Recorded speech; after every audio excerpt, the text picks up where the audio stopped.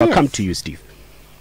Being open as a parent, what do you make of this one? Absolutely, because if we don't teach our kids about life, about relationships, dating, sex, then they're going to get taught somewhere else, from social media maybe, or from people at school or elsewhere. So it's a big responsibility for parents, and I think I've got strong views as someone who's been happily married for 28 years, and we've Mrs. V and I have counselled couples, and one strong message from the church is that there should be no sex before marriage, but the church has very little to say on having sex after marriage.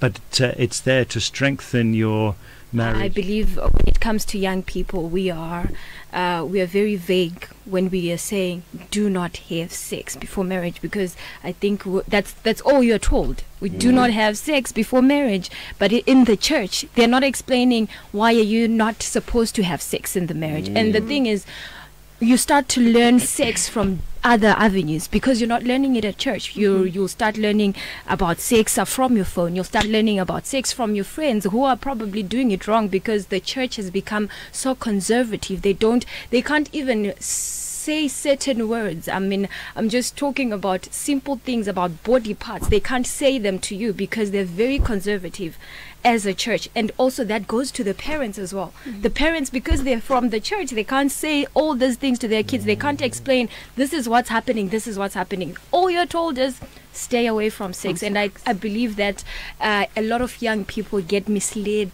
by that.